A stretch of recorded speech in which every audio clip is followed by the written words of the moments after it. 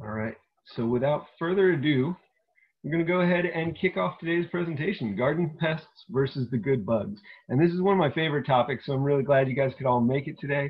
And we're going to dive right into it because there's a lot to talk about. There's a lot of good critters out there in your garden, potentially waiting to help you. But here in Florida, many people feel like they're in a constant battle against pests in their landscape and in their gardens.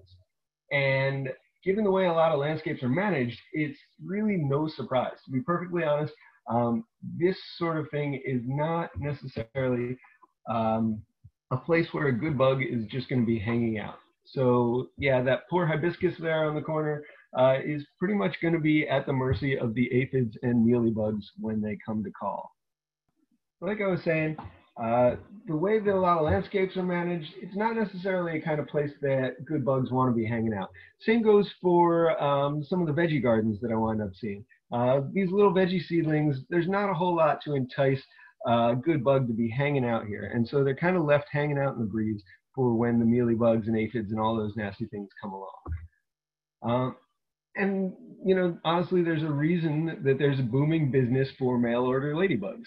And then after releasing those 1,000 ladybugs you get, within a short time, there's often none in sight again. So the thing is, good bugs need certain things to want to stick around.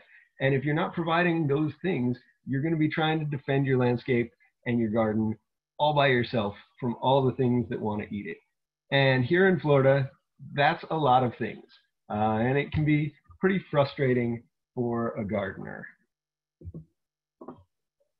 All right, so it can lead people down a path of increasingly strong pesticides, all that frustration. And when broad spectrum pesticides were first discovered, there was a lot of excitement about them because they work really well. They do their job, they kill bugs, and they do it well. But more and more we're realizing they're not always the best choices, both for us and for the environment. So today what I'm going to talk about is welcoming the bugs back into your landscape and how to do that the right way. All right, so one big problem with regular use of pesticides is that most bugs actually aren't pests. And in fact, there's an incredible diversity of insects out there that many people unfortunately never even get to see. So there's a fascinating amount of wildlife that can show up if you know where to look and you got the right conditions. Also, there's a lot of critters out there that depend on bugs for food. So whether you're talking about the lizards or the birds, the bats, the frogs and amphibians, there's a lot of things where insects make up a huge important part of that food web out there. All right, so a lot of folks keep popping in kind of latecomers to the meeting, and I apologize, that's what that little yellow box is about. It keeps on giving me a notification every time somebody comes into the waiting room. So hopefully once we kind of close things out and everybody gets into the meeting, I'm going to quit having that little yellow box pop up. I apologize. All right, so the big thing that I'm talking about today is the fact that many insects are actually beneficial, meaning that not only are they cool to look at and an important part of the food chain, but they can actually play important roles in helping you control pests and maintain this balance in your landscape ecosystem. So in Florida-friendly landscaping, we talk about attracting wildlife and we talk about managing pests responsibly, and these things really tie together hand in hand. So when we talk about attracting wildlife, it's not just about the pretty pollinators and beautiful birds, although, you know, those are nice too. I enjoy seeing them in the garden. But it's also the question of when aphids show up on your plants, is anyone waiting there to greet them? And so we're going to talk all about this today. I'm going to give you guys 3 easy steps to attract the good bugs to your landscape or your garden. But first, it doesn't do you any good if you're attracting all these beneficial insects if you're just likely to spray or squish them along with the bad guys. So before we talk about attracting them, let's actually meet some of these good bugs. Because it's important to be able to recognize them when they arrive. And I just want to mention right off the bat, we're just barely going to scratch the surface of the variety of insects that can show up and be considered beneficial in your landscape. There are a ton of good bugs I couldn't fit in today's talk. So I'm going to talk about some common ones that you're likely to see. We won't really even get into things like big-eyed bugs that have a huge appetite for all sorts of stuff. We're not really going to talk about some of these ground beetles because most of the time they're out of sight, out of mind, just doing their thing. But you know, they're out there. There's all sorts of stuff that's kind of crawling around on the ground, doing a great job for you. But what we're going to talk about is some of the more common ones. And I'm going to kick off with one that's probably the classic example of a good bug for the garden. But the reason I want to talk about them is because of the simple fact that most people are really only familiar with adult ladybugs with the classic red and black color scheme. And often that's about where it ends. And that's pretty unfortunate because there are actually a ton of different species of lady beetles. Stop this real quick, share the screen one more time, and hopefully everybody's in that's going to be in, and we'll get that yellow box to quit showing up there. All right, so there's a ton of different species of lady beetles that can call your garden home. And not all the lady beetles are the classic shiny red with the black spots. So this little tiny orange and black one is actually one of the most common in my garden. For a sense of scale, that's actually a loquat leaf that it's walking across. So these things are tiny, like really tiny, about, you know, head of a pushpin small. I'm constantly finding them on my herbs and veggies. You know, when I bring them inside, give them a rinse off, these things will start crawling up this side of the bowl. I have to escort them back outside. But that's just one example. We've also got the reverse color scheme out there, kind of a classy black color pattern going on with the twice stabbed lady beetle, named because of those two red spots. So you can see this one is working on the scale problems that are going on this Kunti plant. And it's not only that there's different kinds of lady beetles that all look different. All lady beetles go through a full metamorphosis, which basically means that juvenile lady beetles look absolutely nothing like the adults. So it doesn't do you much good if you're protecting all the adults and you recognize them, but you're squishing or spraying all the babies right alongside with the aphids. Especially because a lot of times the adults just kind of make an appearance, and it's the juvenile ladybugs that are really hanging out and doing the dirty work of cleaning up the aphid jobs. So, for instance, right here, you've got a juvenile lady beetle right up there, kind of going to work up top. You got the adult lady beetle that's probably having a snack and then working on laying some eggs so that it's got a food supply for its next generation. So you can see they look nothing alike. And there's dozens of different species of predatory lady beetles. Each one looks a little different as adults and as juveniles. So here's one type. This is the underside of a basil leaf. Here's another that's sitting up here climbing around on the fennel. You can see they've got this shape, a lot of them, that gives them a nickname, the alligator stage. So it kind of looks sort of like an alligator tail, but that's not even classic across the board. There's actually a lot of different shapes and forms of juvenile lady beetles. And some of them, especially ones that prefer to feast on scale insects and mealybugs, actually look a bit like giant mealybugs themselves, which is kind of unfortunate because it gets a bit confusing. And there's a lot of cases of mistaken identity where somebody sees this fuzzy thing down the bottom and thinks they're staring at a giant, scary mealybug infestation that's about to begin. So for comparison, mealybugs on the left, typically they've got a lot of fuzzy fluffiness going on. There's usually a lot of them kind of clustered together. They look pretty flat up against the leaf, whereas the mealybug destroyer, typically these are going to be bigger. They're going to be faster. Mealybugs kind of sit still against the stem or the leaf, whereas mealybug destroyers look like they're on a mission. They're roaming around. They're kind of elevated on their legs, so it looks a little bit like a hovercraft going along rather than being flat up against the leaf. They're going to be a little fluffier sometimes with these weird tendrils. So bigger, faster, fluffier, kind of roaming solo. You probably got the mealybug destroyer there. Also worth noting when it comes to lady beetles that in general, right between that juvenile stage and the shiny adult stage, there's actually a brief pupa stage that looks nothing like either one of them. So for instance, this little orange jelly bean looking thing is actually a lady beetle that's going through that stage of metamorphosis to change from juvenile to adult. And so, you know, what I really want you to take away from this is the good bug that people think they're most familiar with.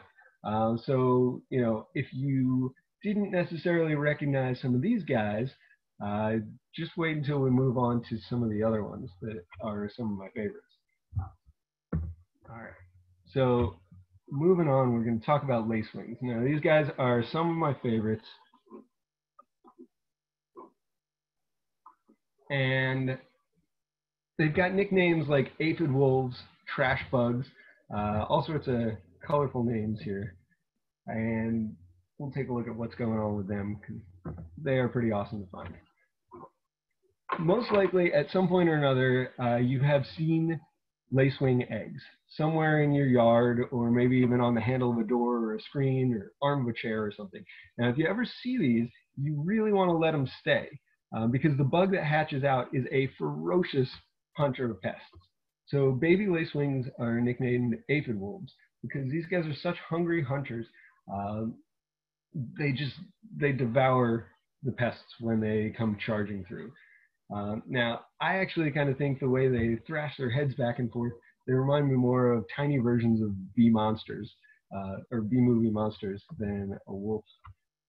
But, you know, to each their own. So you can see on the right, there's some photos of different types of lacewing larvae just going to town on aphids and spider mites and things like that. Now, seriously, if you're a small pest insect, these guys will be a terrifying sight to see coming straight towards you. They've got a voracious appetite, and they just frantically race around your plants, devouring any aphids, thrips, or mites they come across. It's kind of fun to watch them. But did I mention they're really tiny? So this is a mustard green leaf. That's my thumb for comparison. This guy was just going around and cleaning up the couple pests he could find. But yeah, it's really easy to potentially overlook these guys. Now, the lacewings that are known as trash bugs are a little more noticeable. So there's a couple different species that you can find in your yard. Some of them look like that last one that I was showing you, and some of them look more like this. Now, the reason they're called trash bugs and what you've got going on there, for camouflage, they'll go ahead and cover themselves with the corpses and debris of the pests they've eaten recently, plus whatever random stuff they find along the way. So if you see something on your plant that looks like pocket lint that's frantically patrolling every square inch of your plant, you've got yourself a lacewing larva on patrol, and you should definitely let it be. Here's another example of a little larval lacewing. You can see it right here on the middle of that rouge pant flower. So these guys just kind of patrol every square inch up and down. Here's another one that's looking really fuzzy and fluffy. It just looks like something you pulled out of your pocket, but it was in the middle of thrashing around this juvenile stink bug when I found it, right there on a pine needle. So larval lacewings, really awesome to find. My other favorite one that a lot of people don't recognize, but these guys don't get the credit they deserve, would be syrphid flies, also known as hoverflies or flower flies. So we're going to talk a little bit about these guys because they're really cool. Now, hoverflies, the adults spend their days visiting flowers. Many of them are actually bee mimics, meaning they don't sting, but they kind of look like they might. They're often going to be similar looking to a bee, but you're going to be able to tell them apart by these relatively large reddish looking fly eyes. They've got tiny antennae that emerge right from the center of their face, if you would call it a face. And they've got this very unique style of flight that is a very linear hovering pattern. So it looks almost like a drone or a dragonfly in the way that it hovers very interestingly around the flowers. All right. Well, I'm glad to see a lot of folks showing up.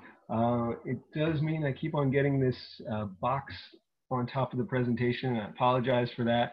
But it looks like people are just continuing to trickle in. So Apologize for that little yellow box. It's a little annoying, but seems to just be par for the course right now with everybody coming in a little late. All right, so when it comes to hoverflies, I tend to find the adults visiting tiny flowers all throughout the year. So here's one, for instance, checking out these little scorpion tail flowers. In the wintertime, a great attractor seems to be sweet alyssum. It's really a spot where I just see them hanging out all the time. In the springtime, the fleabane, I've got a little patch of this that volunteers in my yard, just absolutely covered in all sorts of different kind of hoverflies. So the adults definitely, you'll spot them hanging around these little tiny white flowers. Yopon holly is another one where I've been seeing a lot of them as those started to shift into bloom and the fleabane started to fade. But the adults are, you know, kind of minor pollinators. The larvae are really where the pest control action is at. And these guys don't get nearly the credit they deserve. They don't really look like much to look at.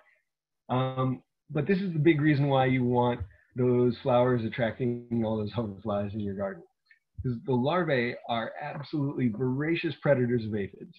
And they don't look like they would be a very effective predator, but like lacewings, these guys put ladybugs to shame in terms of their appetite. So they're a bit like weird, squirmy, caterpillar-looking critters almost, kind of a cross between like a caterpillar and a little green maggoty grub deal. But they don't have any legs, just a pointy snout end where the head end seems like it should be. And they move in this very squirmy sort of way. But they just basically squirm their way along, sucking up aphids like they're juice pouches. And they make ladybugs look like lazy freeloaders in comparison. All right, so moving on, a couple of classic examples of good bugs that people kind of grow up hearing about a lot. Spiders, praying mantises, things like that. I'm going to talk just briefly about them because while they can certainly be beneficial, and it's fun to see things like these little smiley orb weavers hanging out and catching mosquitoes by the back door. In truth, a lot of spiders and praying mantises are fairly equal opportunity predators, meaning essentially if something moves, it might be considered lunch. So, you know, you've got these little guys like this crab spider that hangs out on flowers. One day it might be a moth. The next day you might have the spiders catching the bees that are coming over to pollinate the flowers. The same really goes for praying mantises. So overall, they're probably good to have in the garden. And if nothing else, their presence is usually a good sign that you've created a healthy habitat. But they often get a disproportional amount of credit compared to things like lacewings and hoverflies, and the ones I'm going to talk about next. So don't get me wrong, these guys are fascinating critters, but they're not necessarily cleaning up your aphids and various other pests the way that you would necessarily be led to believe. But as long as I'm talking about them, I do want to kind of point out one neat thing about praying mantises, and on the theme of how to attract and protect these guys in general. You want to be able to recognize all those different life stages. For instance, this little thing on this vine is actually the egg case for praying mantises. So there's probably a couple dozen praying mantis eggs that will sit there all through the winter on this dead vine, and they'll hatch out in the springtime, waiting to patrol all around your garden or your yard, things like that. So, you know, if you're cleaning up branches, even if it seems like a dead branch, it doesn't hurt to give it a quick look once over, because something like this, you don't necessarily want to toss out in your yard waste. So go ahead and, you know, it's fine to just toss it in the corner of the yard, let it do its thing. And yeah, it's just kind of a good reminder on that. Moving on though, I want to get back to some serious top tier beneficial insects, and we're going to talk wasps. Yes, wasps. Now, when you hear the word wasp, you probably think of something like these Polistes paper wasps, and if you're like many people, you have all sorts of negative feelings. And it's kind of understandable. You know, some of these can be aggressive when they're around their nests, a small handful of wasps really. But for the most part, there's a lot more reasons to feel fascinated by wasps than scared by them. So we'll kind of get into all the benefits of wasps in a second. I do want to address one thing about wasps because for some of us that like to support various butterflies in our gardens, the idea of appreciating a group of predators that preys on caterpillars is a bit of cognitive dissonance. So I wind up hearing this a lot in gardening groups. You know, we really want to protect the butterflies and see them all grow up. I promise you, it's possible to create a functional habitat in your landscape where you can achieve a level of balance. You can support wasps and support butterflies together, even on the same plant. So it can be done. They are important players in the garden. They do sometimes, some of them prey on caterpillars, but you can get that balance right if you're creating a good habitat. So just getting that out of the way, because I know there's a lot of negative feelings about wasps. But moving on, we're going to look at what makes them amazing. All right, so here's the thing. Wasps are actually an amazingly diverse group of critters. They come in a huge, astounding variety of colors, shapes, and sizes. And I kind of think of these as like the Ferraris or the big cats of the insect world. So they're sleek, they're shiny, they're highly specialized for their unique high-performance roles. And each one has got a different thing that it's kind of specialized to do out there. So for instance, these potter wasps and mason wasps, they visit flowers for nectar and pollen, and they build their specialized little nest pots and fill them up with things like little caterpillars. And while they may occasionally be grabbing a caterpillar from your butterfly garden, these ones prefer to be picking off smaller pests that would be chewing up your trees, your shrubs, your lawns, your veggies, things like that. Now, of course, if those have all been sprayed to within an inch of their life, these guys are going to take what they can get. And unfortunately, you know, a lot of times the only unsprayed safe caterpillars out there wind up being the same ones we're trying to raise and protect in our butterfly gardens. So ultimately, the more healthy, holistic habitat you can get, the more these guys can do their thing, your butterflies can do their thing, and so on. So fascinating kind of stuff. Unfortunately, with these, one of the things that also affects them is they like to build their nests on the sides of windows and houses, different protected places. You know, it's kind of smart on their part, but it means that when we like to have our walls nice and clean and tidy, these are constantly getting power washed off and hit with the broom handle and stuff like that.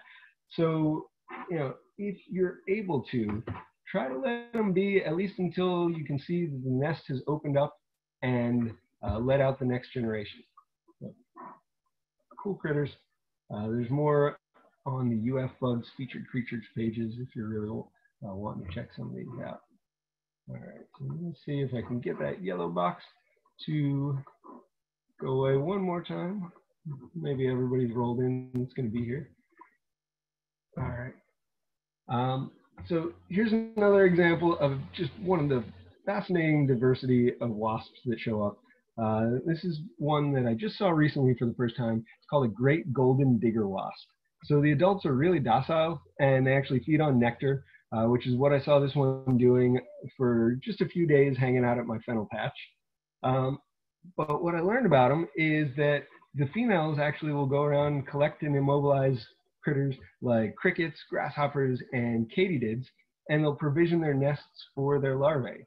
So, you know, it's one of these things where each wasp kind of has its own specialty, and they're off doing all sorts of interesting things like that. So if you've got grasshoppers that are chewing up your plants, you know, maybe you don't have enough of these guys hanging around doing their thing.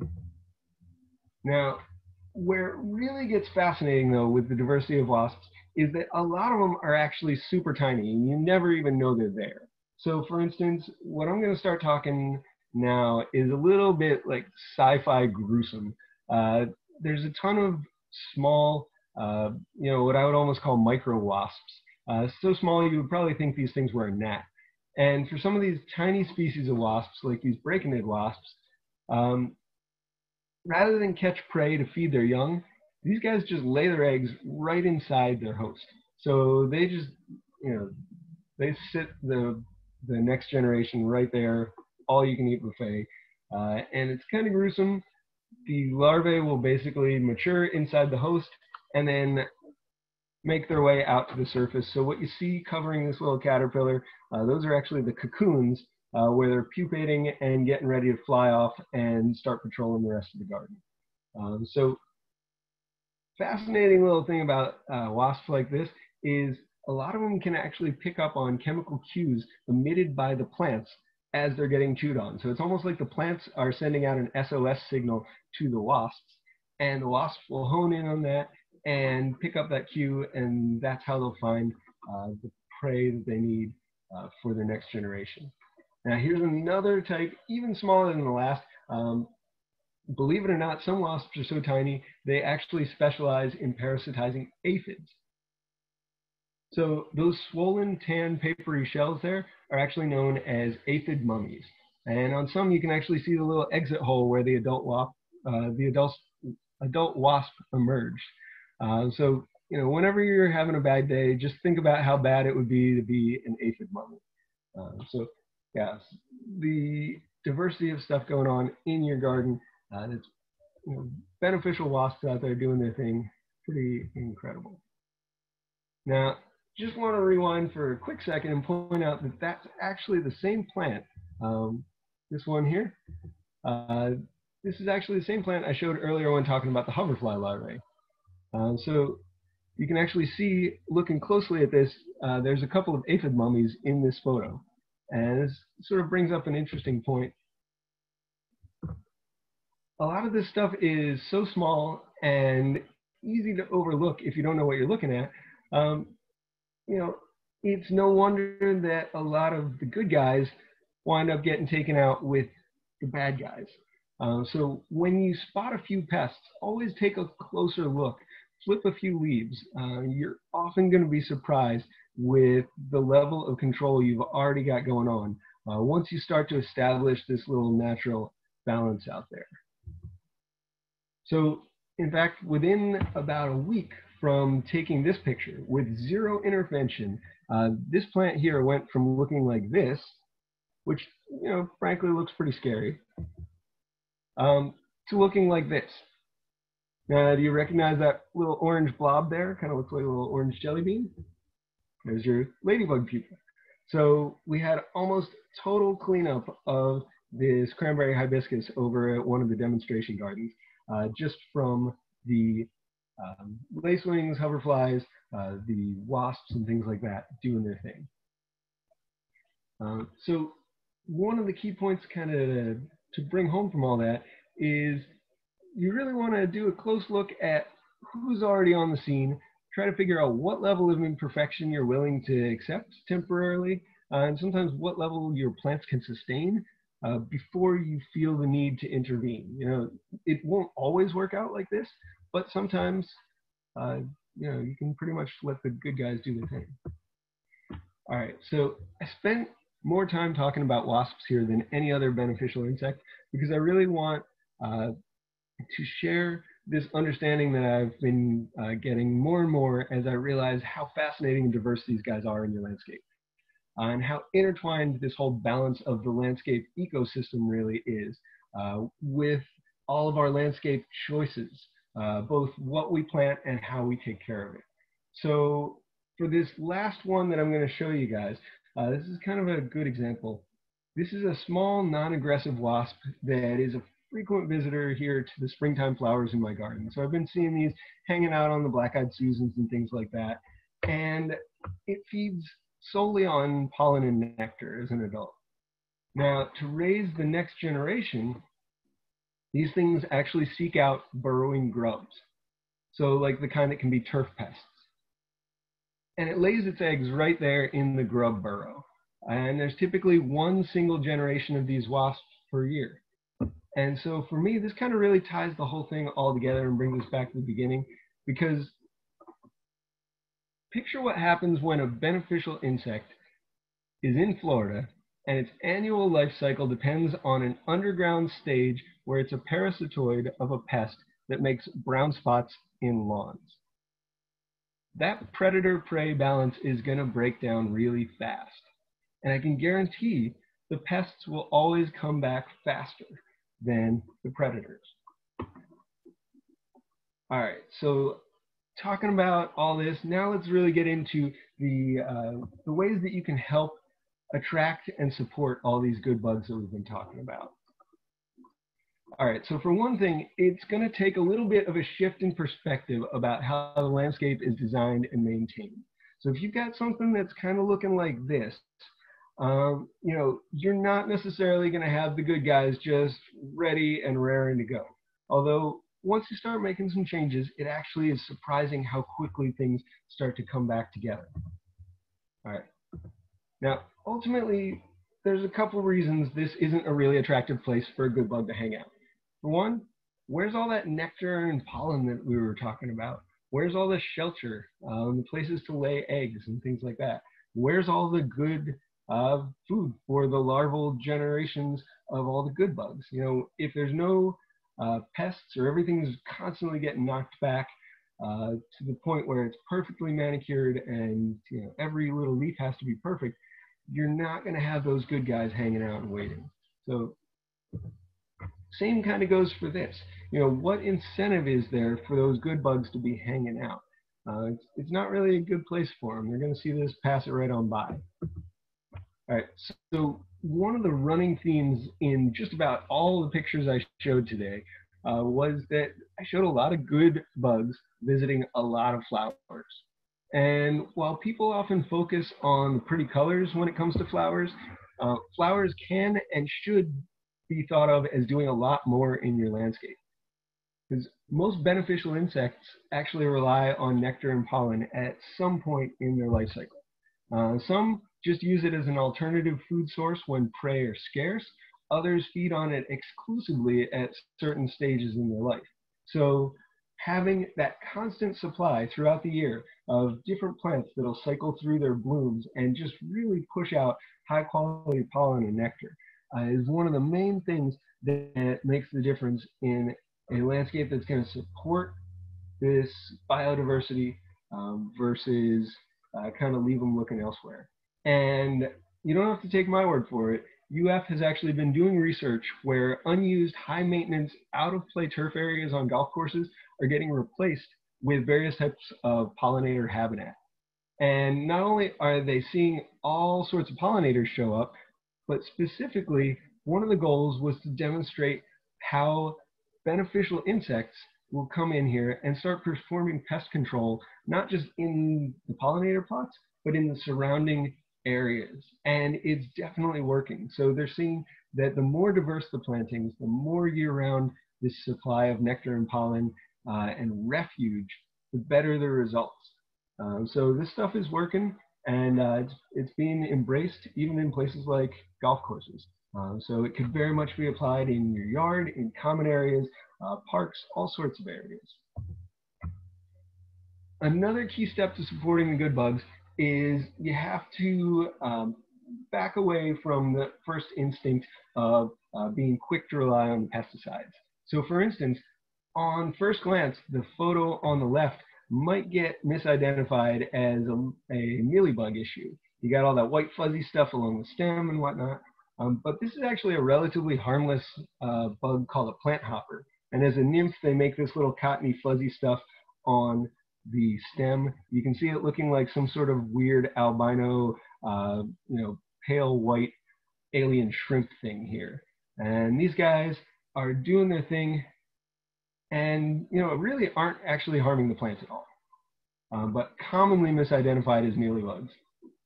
Now, on the right, this is where we were talking earlier. You've got a lot of aphids on this plant, but honestly, about 90% of them are already toast. And this is actually incubating a whole batch of beneficial insects. So spraying either of these things with pesticide would certainly be doing more harm than good. So there's not really a need for it. And in fact, you would actually be working against your own interests. So sometimes a little bit of imperfection is acceptable. And, if needed, you can always cut off a branch like this, toss it off in the corner of your yard, and just let the insects do their thing and develop off of the bush that you're trying to keep looking nice. Now, I certainly don't want to give the impression that you should just plant some flowers and walk away and let your guard down, because that's certainly not the case. Keeping your plants healthy does take a little bit of effort on your part, a little bit of work to make sure that things don't get out of hand and really become a problem. Now, one of the things is you want to keep your plants nice and healthy. And keeping pests off of stressed plants is an uphill battle that beneficial insects really aren't going to win on their own. So if you've got really stressed plants, they're in the wrong place, and getting the wrong care, they are going to be attracting the pests faster than the beneficials can keep up. So we kind of talk about this disease triangle or pest triangle, where you really have to factor in a couple different things. There's the plant itself, there's the pathogen or the pest, and there's the environmental conditions. And all of these things have to come together in the right way to actually make something a problem. So with the right combo of those, you can get problems that get out of hand really quickly. So for example, the leaf over on the left there, certain times of year, pests like these armyworms can appear suddenly and practically defoliate your vegetables overnight. That's not something that the good bugs are probably going to take care of on their own before you've completely lost your veggies. But by learning what time of year those guys are active and planting around that so that you're harvesting at the right time before they really become a problem, and making sure that you're planting at a time where your plants aren't getting stressed out by the heat and the humidity and all that sort of thing, you can tip the scales in favor of your plants being healthy and the good bugs being able to help you out. So all these things kind of work together with a strategy that we call integrated pest management in the green industries kind of field. So this pretty much means the whole holistic picture, taking a look at your plants, taking a look at the control methods available, trying to minimize the amount you're spraying, trying to time everything right, and use non-toxic methods whenever possible. Exclusion, keeping the pests out to begin with, or using things that target just specifically those pests.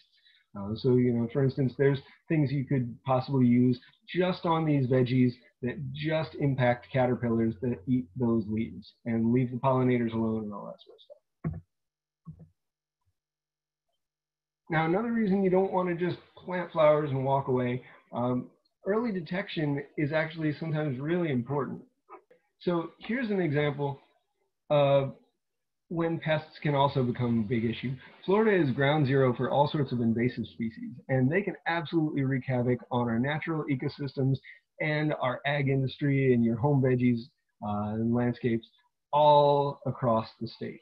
For instance, here in Florida, we've currently got invasive pests that are causing major problems with citrus and avocado industries, as well as impacting a lot of our native plant communities.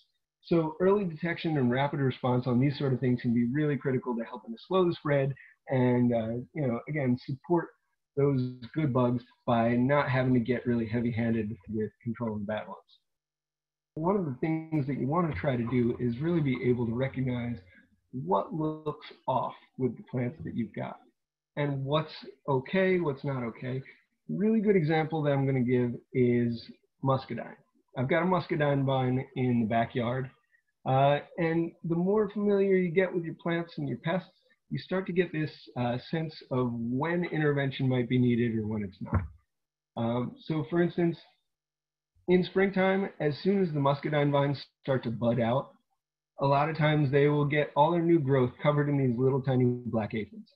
But knowing muscadines, being familiar with these things, I know that that's pretty normal, and those aphids actually really don't seem to do any damage. Muscadine vines are extraordinarily vigorous.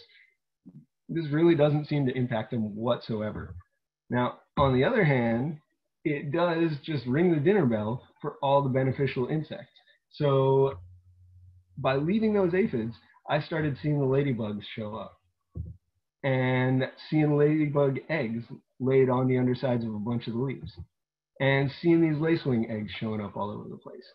And pretty sure, sure enough, pretty soon there's almost no aphids in sight and just a whole slew of beneficial predator insects that are patrolling this thing and then moving on to go around the rest of the garden.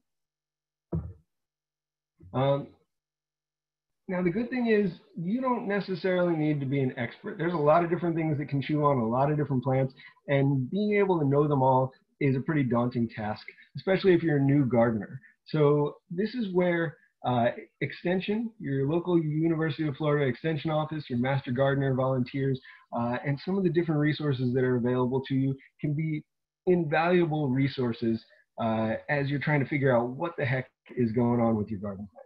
So it's quite likely you're not the only one seeing the issue you're seeing, and somebody's seen it before. And if we haven't, we probably need to know about it. So one way or another, it's really good to just take some good pictures. Try to get it nice and clear. Let us know what plant it's on and things like that. And see what you can come up with. For instance, these semicircle cutouts on some bean plants at our community garden. I got really excited when I saw these because this is classic leafcutter bee damage. So leafcutter bees will actually cut out these perfect little semicircles and use it to line their nests and make like a little waterproof, it almost looks like a little cigar tube wherever they're making their nest. And so they do minimal damage. They don't really spread disease as they're chewing up on the leaves. And pretty soon they're going to be all finished with the nests, and they're really cool pollinators to see. So leafcutter bees have this funny way of roaming around on the flowers. A lot of times they put their butt way up in the air and they've got pollen all over it. So really cool little critters. Just being familiar with what's out there, that's what we can definitely help you out with. All right, so I want to give time to get to everyone's questions, and so to wrap it up, really what you want to take away is that if you want to grow some of these, especially if you want to grow some of these without doing a whole lot of managing the pests all by yourself, or maybe you want to grow some of these,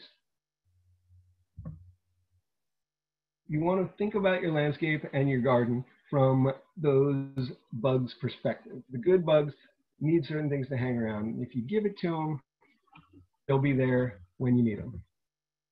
All right, so the 3 easy steps kind of summed up. You want to provide sources of nectar and pollen and habitat throughout the year. Identify your issues correctly and see if there's good bugs already present on the scene, because sometimes you don't really need to do anything despite your first gut instinct. And then the third thing is you want to minimize the pesticides and practice IPM. So keep your plants healthy by planting the right plant, right place, right time. Use some early detection so that things don't get out of hand real extreme before the good bugs or you can get in there. And then when you do need to do something, use targeted least toxic methods of control. And again, you can always contact us, ask what to do. That's part of what we're here for, is to let you know, when the big guns might be needed, which is honestly pretty rare, versus when there's other options. All right, so kind of sum it all up, this really wraps into the whole core idea of Florida-friendly landscaping. The 9 principles of Florida-friendly landscaping are really designed to help save water, support wildlife, reduce guesswork, improve water quality out there, and make your ideal landscape or garden a reality. So the thing is, when you've got less guesswork involved, you're going to have less problems, and you're going to have a better landscape or garden out of it. And that's really kind of the summary of Florida-friendly landscaping in a nutshell. That's really what we're here for, is so that your landscape and your garden can be resilient, high quality, doing what you want it to achieve, and not constantly be getting drenched in irrigation, fertilizer, and pesticides. And we kind of help give you the path forward to achieve that. All right, so I'm going to open it up to questions here and take a look at what you guys might have in the chat box. My contact info is up here.